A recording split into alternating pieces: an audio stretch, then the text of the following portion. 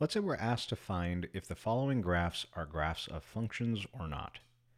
Looking at the very first graph on the top left, we start by making vertical lines, starting from left to right.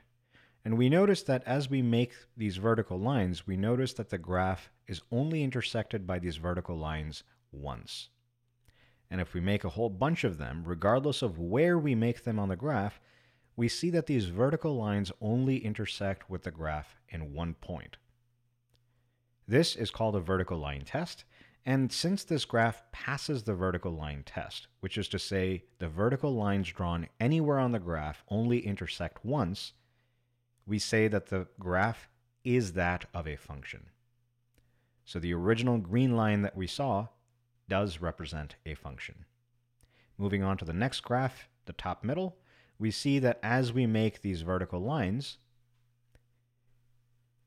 no matter where we make them, the vertical lines only intersect with the graph in one point.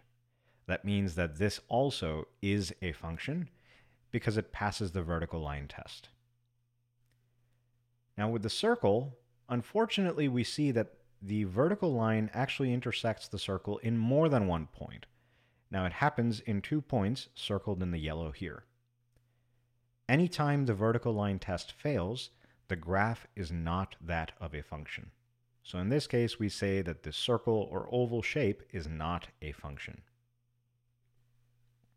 Here, again, we see that we can make numerous lines, and no matter where we make the lines, the vertical lines will only ever intersect with a graph in one point, making that a function. For this next one, the bottom middle, we notice that if we make a vertical line there, we have 2 points of intersection covered in yellow. This means that it is not a function. Lastly, with this last E-shaped graph, we can make a line anywhere really, and it's going to fail the vertical line test. In this case, there are 4 points of intersection covered in yellow. So this is definitely and certainly not a function. Now, hopefully you recognize that anytime the vertical line test is passed, the graph is a function.